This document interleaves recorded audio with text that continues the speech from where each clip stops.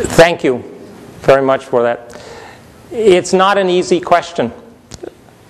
The first comment, I would hope there'd be a wonderful turnout for a presentation in your series of how the church saves us or is an instrument of God's salvation. Because it's not the church that saves us. It is Jesus Christ that saves us, and the prime sacrament of salvation is the church, of course. But as we know from even church teaching, the mystery of salvation is even larger than the institutional boundaries of the Catholic Church or even of Christianity, because it rests in the incredible love, mercy, and grace of God, who is Creator and Savior of all through Jesus. And I think there was a good turnout for Dr. Perkins, was there not? With a fascinating reflection on Paul. And by the way, you probably already heard, I'm connected to her, and you might not know I'm connected to Jim Martin. As I said, open the first page. Fame Perkins' husband, Ed Stevens, hired me at Regis College.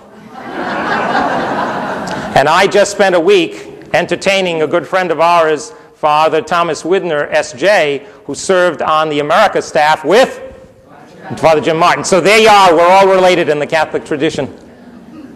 The larger concern that you raise as question number 2, though, is that I happen to be a person who is deeply grateful for the last 45 years of Catholicism, of a Vatican II church, which is not discontinuous or a new creation compared to the church before, but certainly experienced by a number of us in new and vibrant ways. Friends, I don't think we would be here 45 years ago for an evening like this, at least in my recollection of adult nurture and formation. Is that your recollection as well? Yeah. And how extraordinary it is. And this is just one little manifestation of adult nurture, sacred scripture study, prayer groups, and all of it. I certainly wouldn't be here. Because in my youth, if you were serious about theology and were a male, you could consider the brotherhood or the priesthood, because essentially theology was done by ordained people. I stand before you as a layperson who thought somehow, as Vatican II was unfolding, there would be new opportunities for baptized, graced people like yourselves and myself, whether ordained or lay, in this church. And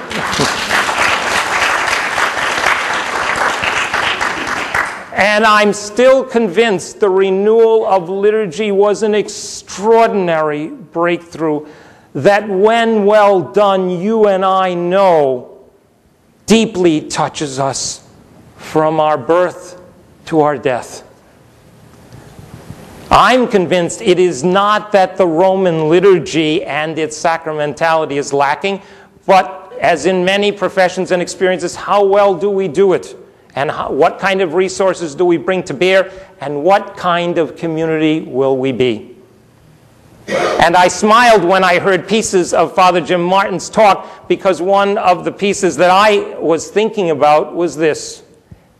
You and I have our challenges cut out for us as Catholics being in Massachusetts. I tell you why.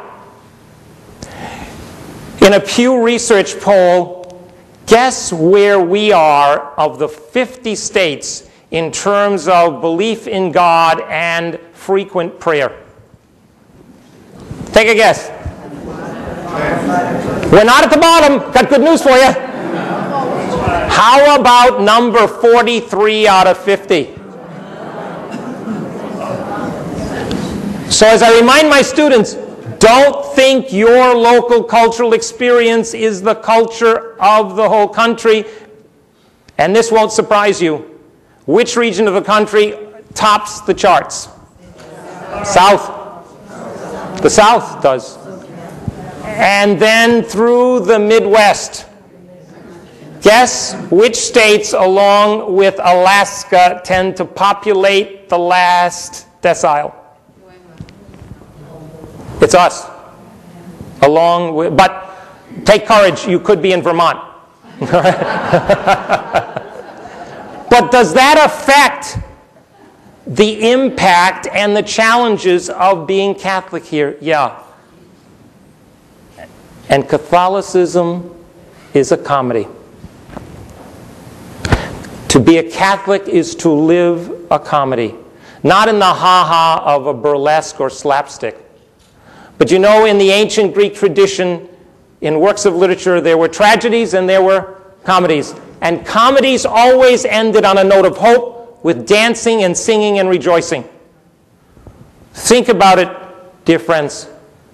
When you understand being Catholic, it says in face of all the world's challenges, outside as well as challenges within our church, that when all is said and done, we are people of Christmas and Easter.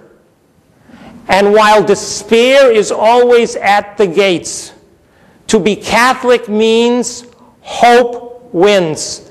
Life beats death. Reality and order beats disorder, and grace trumps sin. And as the beloved Paul Harvey, who is now doing announcements in heaven, I believe, would say, and that, dear Catholics, is the rest of the story. God bless you.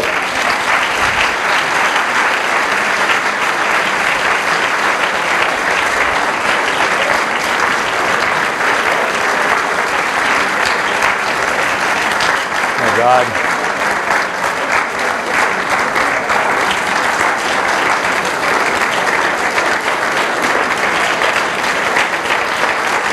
Thank you.